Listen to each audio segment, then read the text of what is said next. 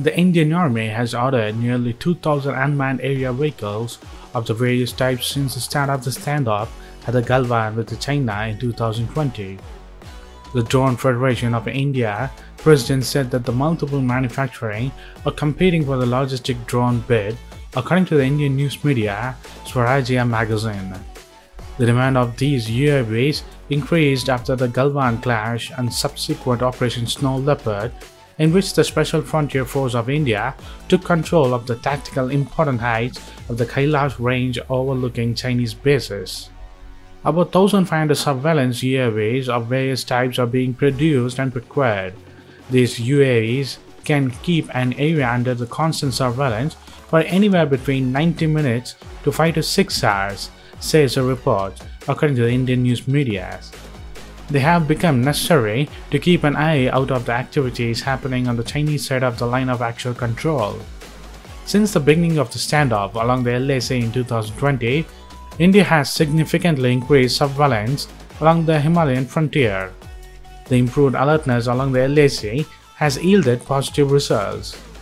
It has been reported, according to Indian news media, that the Indian Army knew about the Chinese intention in advance in the latest Yangtze clash that took place on 9th December of 2022 in Arunachal Pradesh, the state of India, according to the Indian news media Swarajya magazine.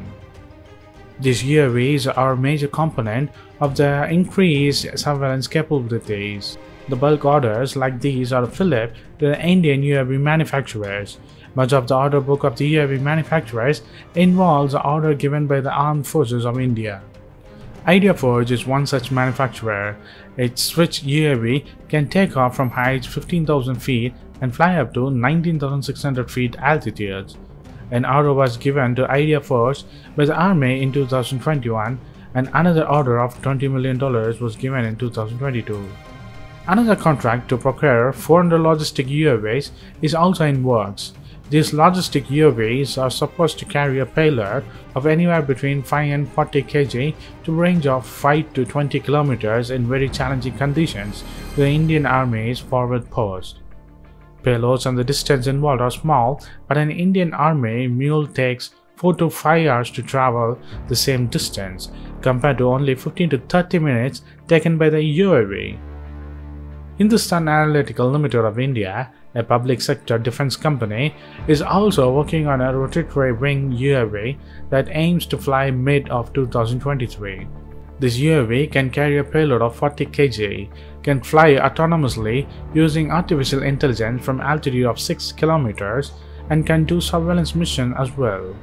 The Aeronautical Development Establishment, a DRDO lab, has developed a conventional design medium altitude and long endurance UAV called the tapas BH201. Its platform is currently undergoing trials.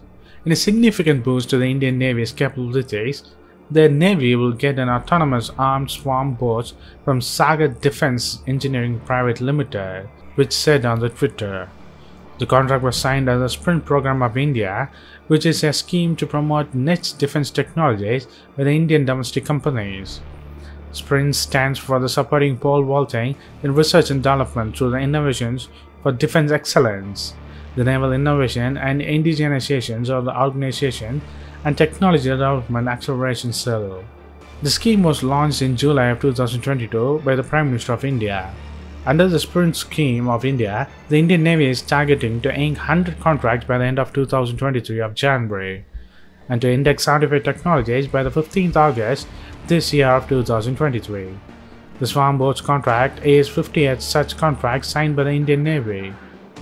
The Indian Navy is looking to place another order of 12 systems after the construction of the weaponized boats, said the agreement. The platform is capable of doing high-speed interdictions, low-intensity maritime operations, command, control, communication, computer intelligence, surveillance and reconnaissance missions. Sagar Defense Engineering, in a statement, said they have know-how to create the nation's first armed autonomous unmanned boat with swarming capabilities, according to the Indian news media Swaraj magazine. So what do you think? Does India's new capabilities of making military drones and swarm robot boats make any changes to the Indian Navy and the India-China border surveillance? BrahMos Aerospace made an announcement that would potentially set the tone for India's missile development shortly. BrahMos is a supersonic cruise missile developed by the Russian-Indian joint company BrahMos Aerospace. The Indian Air Force, Navy as well as the Ground Forces uses the BrahMos missile. India's BrahMos Aerospace company announced that India would have its first hypersonic missile in 5 to 6 years. BrahMos Aerospace is capable of making hypersonic missiles. In 5 to 6 years, we will be able to have our first hypersonic missile by BrahMos, said Atul Rane, the CEO and the MD of BrahMos Aerospace. India's Defense Research and Development Organization, or the DRDO, successfully tested a hypersonic technology demonstrator vehicle in September of 2020. India has chosen an air-breathing scramjet propulsion system, which essentially means that the vehicle requires air from the atmosphere to maintain propulsion. During the HSTDV test, the missile attained a speed of Mach 6 and traveled for just 23 seconds. However, with this indigenously manufactured technology, India joined a select group of countries including the United States, Russia, China, with a technology capable of taking an unpredictable trajectory and eluding interceptor detection. According to the Russian Times, had earlier said that this test firing was related to making a BrahMos 2 hypersonic missile, modeled on Russia's Zircon hypersonic missile.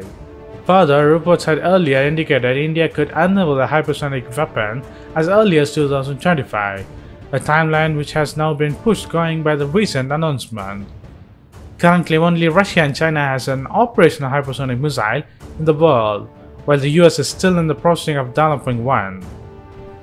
The BrahMos 2 is said to be twice as fast as BrahMos cruise missile, capable of exceeding Mach 6.